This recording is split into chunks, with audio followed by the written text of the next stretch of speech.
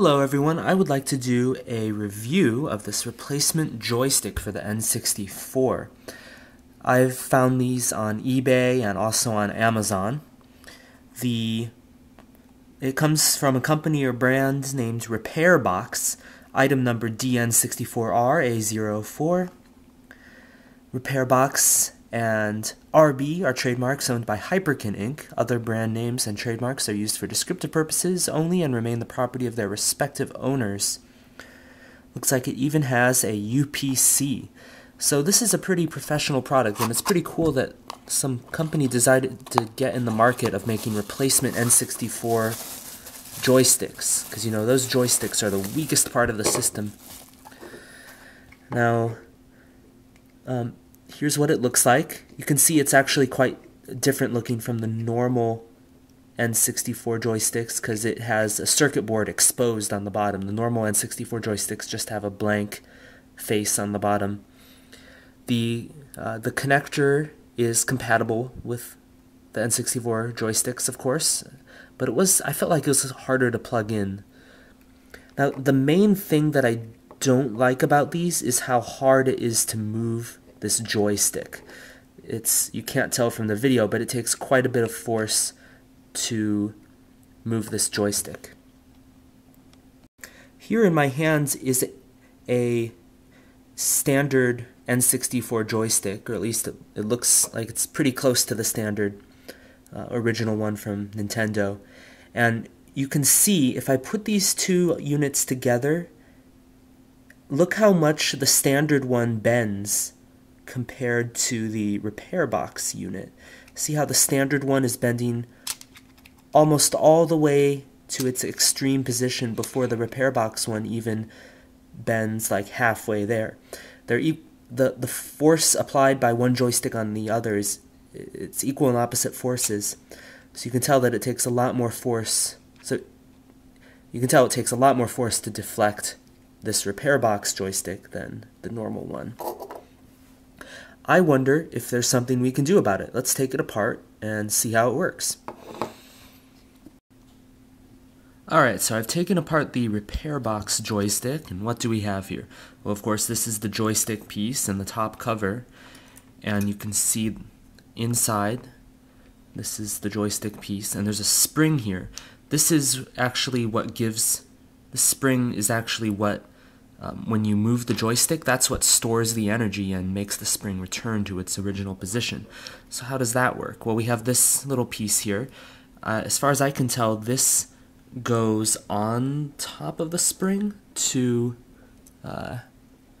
help couple the spring to the pieces in the bottom part. Now here's the bottom part.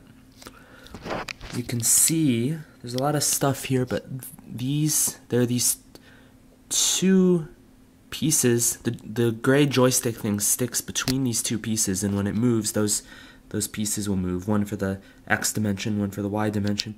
Those are coupled to these.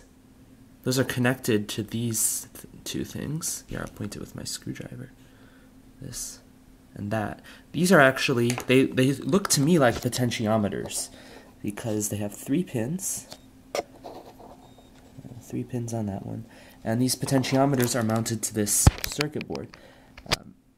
Now the original N64 joysticks actually used optical encoders, so this circuit board, I think that's probably a microcontroller right there, and it probably reads the value of the potentiometer just using an analog to digital converter, and then it makes the appropriate signals to make it look like it's a optical encoder. So here's a better shot showing the moving action. When you move the joystick in one direction, the plastic piece will turn, and see how it's coupled to the potentiometer over here, so the potentiometer turns. And see how there's this flat bit there and there. Those bits will turn, and because they're turning, they'll push on this plate. They will push this plate up whenever you deflect the joystick away from the center.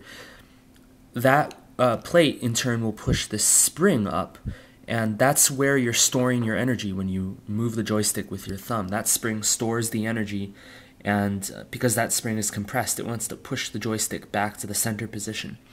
So I have a feeling that we might be able to improve the deflection force of this joystick if we somehow could just make the spring weaker. Maybe we can make it weaker by simply cutting off parts of it. Let's give it a shot. I think I don't want to cut this end. See, there's an end that there's a small end and a large end. I think I want to cut the small end because that just interfaces with this part. So I think it doesn't particularly matter if its properties change, whereas the large end interfaces with this little piece. So I wouldn't want, if we change it, it'll probably be really hard to put the joystick back together. See, yeah, it goes like that. So yeah, we're gonna cut the small end. And I'm thinking, oh, I don't know. You can see this is the top, so maybe let's just try for first, let's cut off 180 degrees. So we'll go from the top, go to the opposite side, and cut there.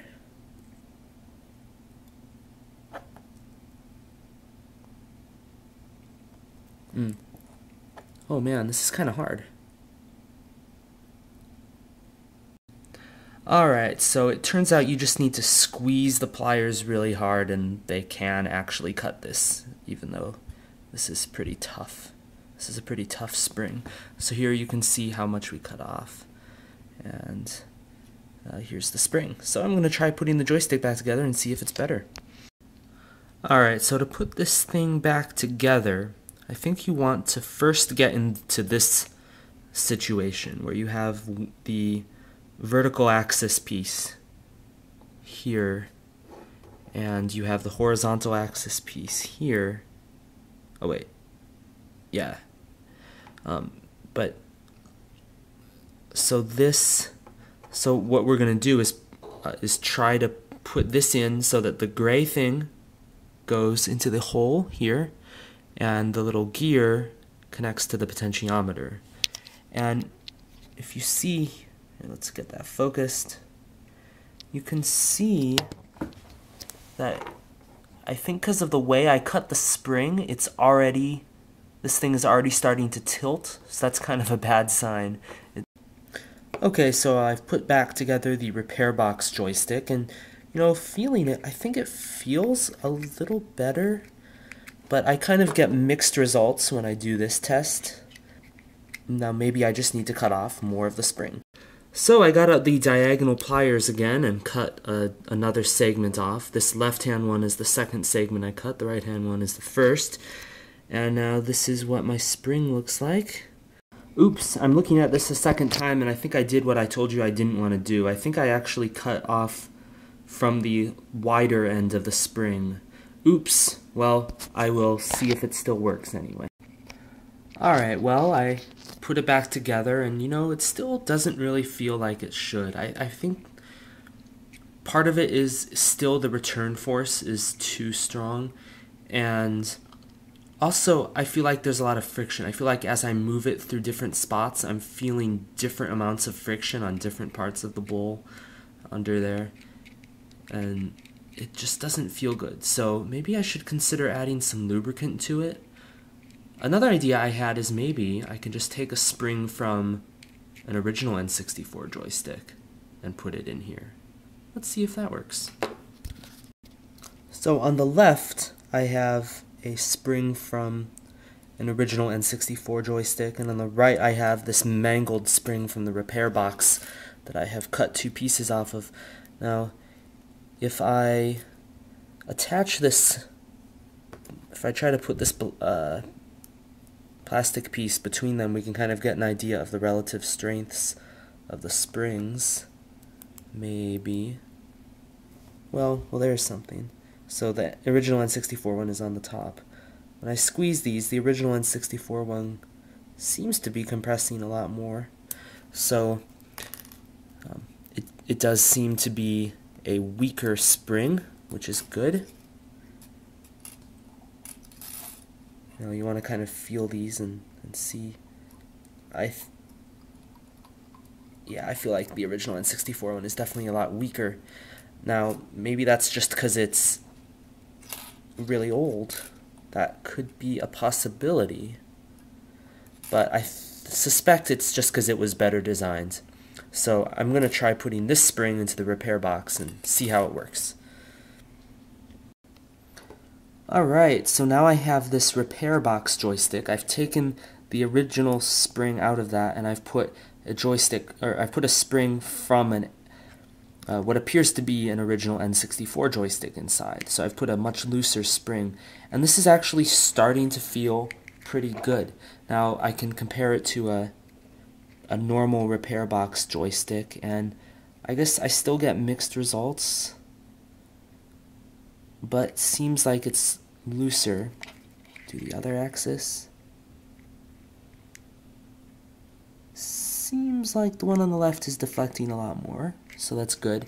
It just feels a lot better too, but yeah, it feels a lot easier to use. I mean, this feels great. I mean, if any repair box people are watching, you know, just think about reducing the force in your spring.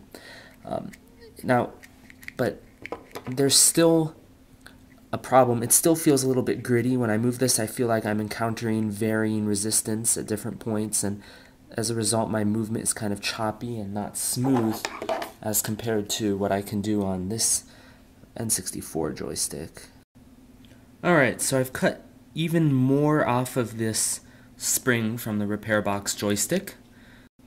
Oh man, that was difficult, but I finally, after like 3 tries, got this joystick assembly back together.